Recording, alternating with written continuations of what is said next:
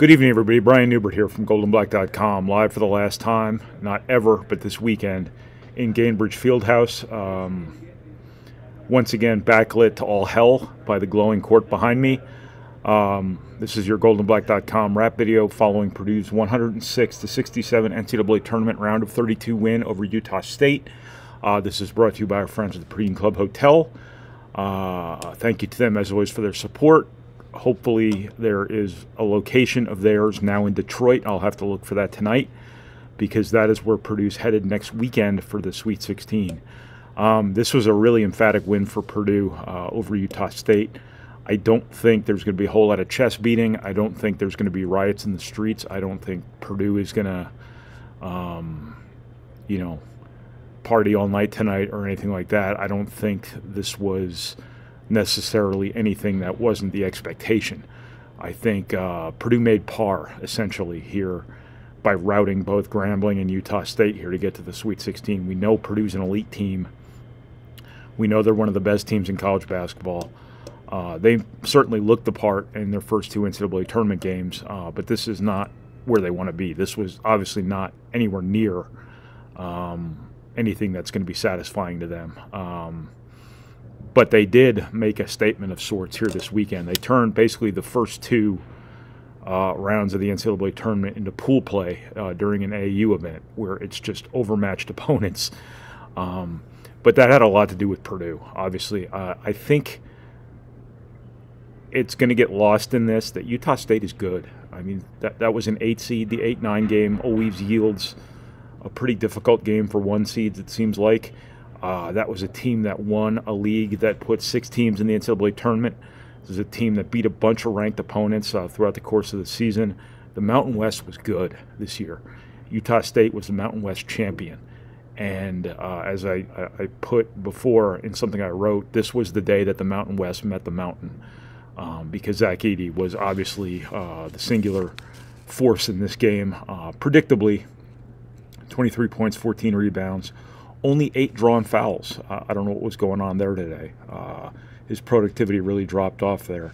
But this was really more of an exhibition of Purdue's completeness, sort of flexing its muscles, showing itself to be much more than what people might perceive Purdue to be, which is Ross-Ade in a veritable cast of thousands. Keep in mind, Braden Smith was a borderline All-American this season. He was a first-team All-Big Ten player. He's one of the best point guards in college basketball.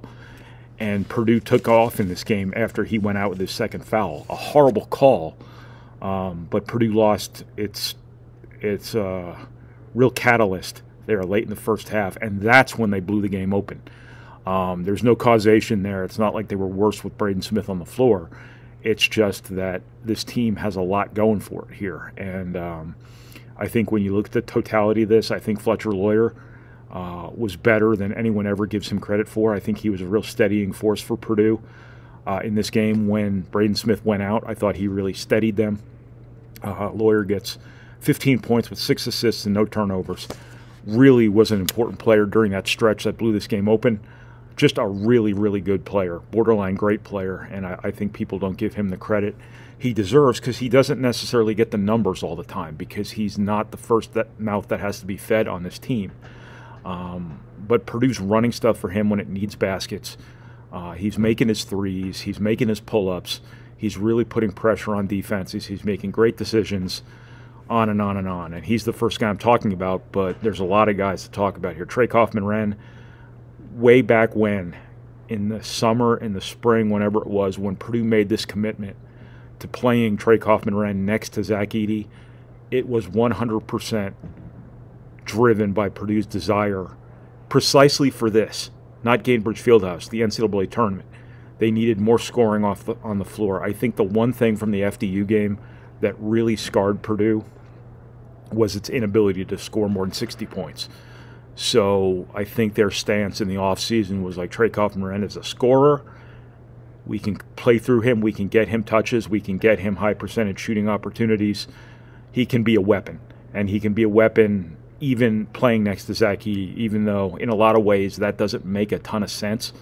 Purdue has kind of made it make sense through the course of the season. And you have seen through 2 games here, it really paid dividends. Trey Kaufman-Renn had 11 points against Grambling. He had, I can't even remember, 18 points here against, who was this? Utah State. So 2 contrasting situations. Trey Kaufman-Renn was Purdue's closer against Grambling. They took out Zach-Edey when the game was still kind of maybe in the most bizarre of universes still in play. There was no way in the world Purdue was going to be threatened in that game, but nevertheless, the scoreboard, the arithmetic involved in the scoreboard told you that crazy things could have happened and you could have been in a situation where you needed your best guys back out there.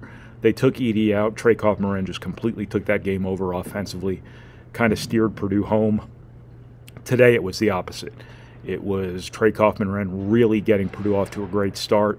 I think he scored their first 8 points, 2 of them on N1s off of really physical offensive rebounds that had nothing to do with Zach-Edey. Zach-Edey is college basketball's preeminent offensive rebounding presence, and that wasn't Zach-Edey doing it. That was Trey Kaufman-Renn doing it. And I think that's the dynamic with Purdue, where some of these teams just go out there, you prepare for Zach-Edey, you prepare for the physicality of him and Trey Kaufman-Renn together, and throwing in Mason Gillis's drive in there, and then you prepare for it on film, and then you come out here and you see it, and ooh, you know, that kind of thing. It takes you a couple minutes to acclimate to it. I compare it to kind of speed in football, where the game is moving much faster than you even anticipate. Well, when you play Purdue, I think the game hits you much harder than you're anticipating. And I think that kind of happened a little bit to Utah State here. They got off to a good start. To Purdue's credit, right? We talk all the time. I've talked all season long about Purdue's one vulnerability, one clear vulnerability, when it turns the ball over and opponents score off of it. Purdue had a few early turnovers. Utah State had 7 points off turnovers in the first maybe 10 minutes of the game, whatever it might have been. They finished with 11. So Purdue cleaning up its turnovers is all you need to know, all you need to be reminded about how important it is for Purdue to take care of the basketball, that is its one vulnerability, its one glaring vulnerability that has shown itself this season. So credit Purdue for kind of course correcting there, taking care of the basketball, and just really, really putting on an offensive show with guys who aren't necessarily Zach-Edey or necessarily in his airspace. I don't even know what that means, but I'm just kind of talking my way into my next point here, giving myself time to remember what my next point was. So just talk until it comes back to you. That's been my longstanding MO in these videos. Miles Colvin and Camden Heide, much like Trey Kaufman-Renn and Mason Gillis, I would look at those 2 guys as kind of a tandem, kind of put their productivity together. But more than anything, it's about what they bring to the floor. Another huge difference that Purdue wanted onboarded on this team just in time for this, again, not Gainbridge Fieldhouse, the NCAA tournament, was those 2 athletic guys who can give you a little bit of punch from an athletic perspective, in Miles Colvin's case more than Heide's, an offensive perspective, defensive versatility that Camden Heide provides. Miles Colvin has come a long, long way defensively.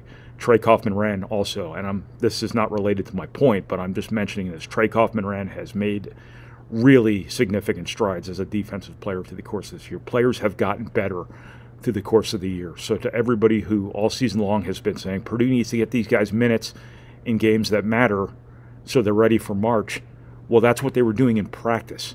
And I think you saw a lot of the dividends of that improvement here this weekend in Indianapolis. And just the combination of Camden Heide and Miles Colvin, their athleticism and just their ability to play off other guys, Camden Heide's ability to just make things happen, Miles Colvin's ability to make shots, but also now hold his own defensively. That was the glaring issue when he got to Purdue.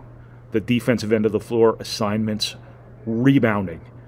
He did not rebound when he first got here. Today, he comes right in this game. Ian Martinez had been on a heater.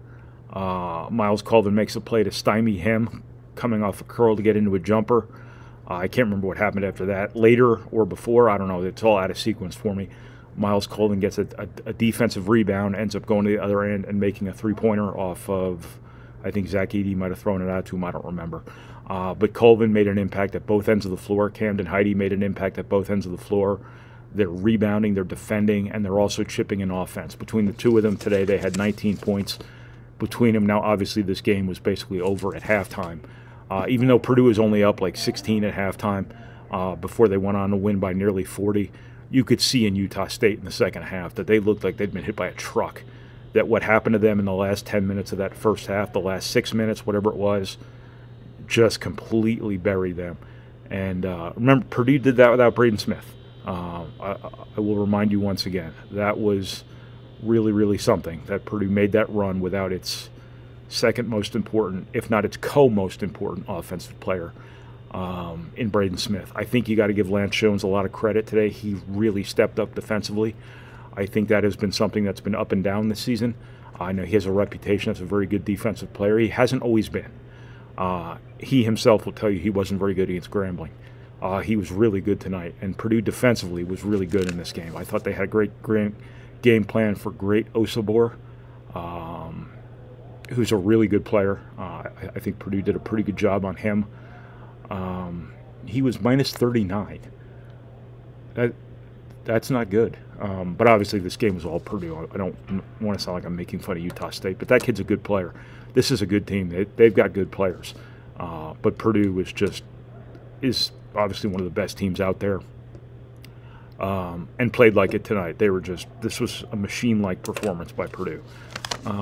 Just an absolute obliteration. Purdue made its free throws. I think that's something notable. Zach Edey was 7 of 8. He's been up and down lately. Biggest point here, once again, this was par for Purdue.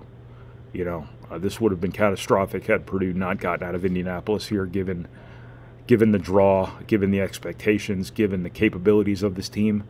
So viewing this as any sort of conquest is probably a little bit premature. I'm sure my level-headed viewers and readers are not viewing this by any means as something that's the end of the line, a victory of sorts. But I think the conquest, for lack of a better term, I don't know where that word came from. I've never used it. I'm not sure I've ever said it out loud, to be honest with you. It just kind of popped in my head.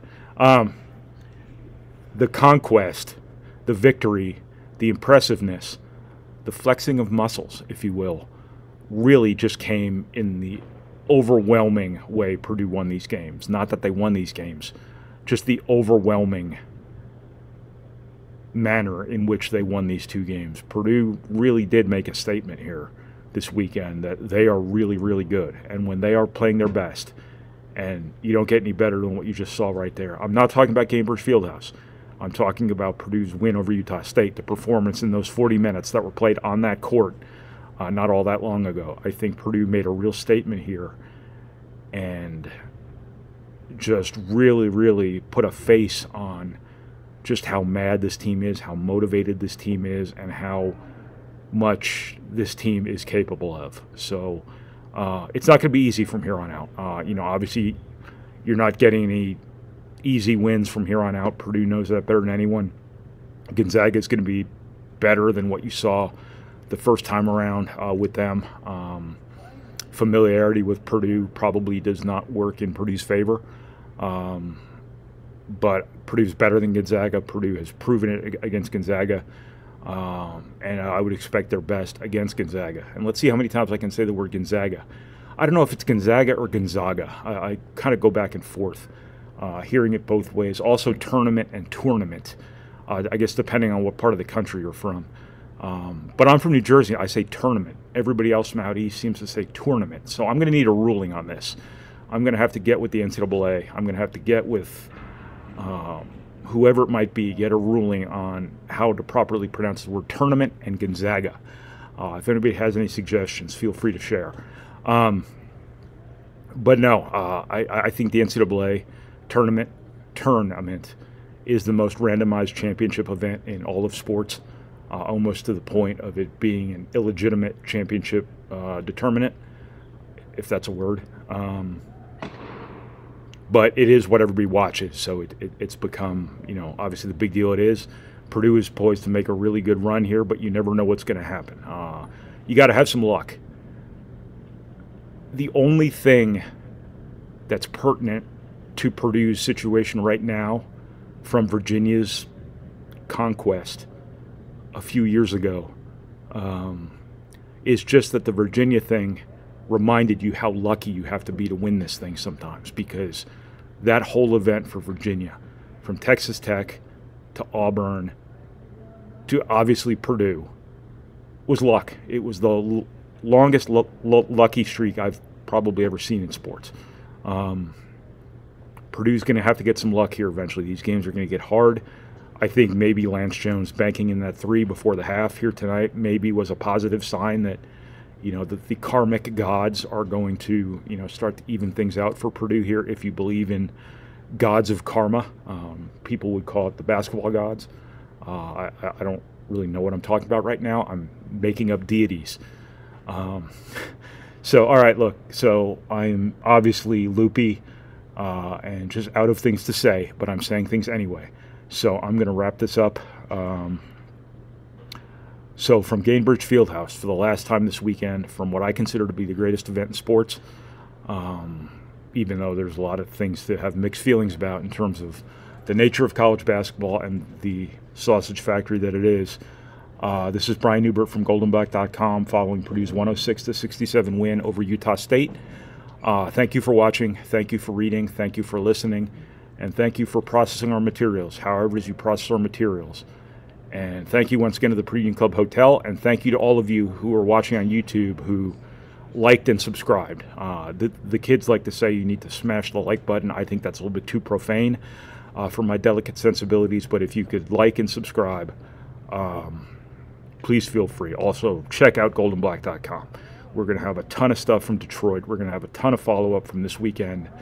There's going to be lots of good Purdue basketball stuff up on our website here this week. So if you have not joined our site, become a member of our ever-welcoming, ever-heartfelt community of Purdue degenerates. By all means, please consider doing so now.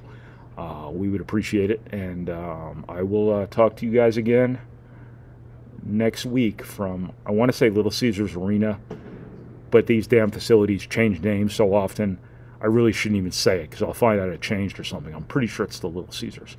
But the site of Isaac Haas breaking his elbow. We'll just call it that. All right, everybody. See ya.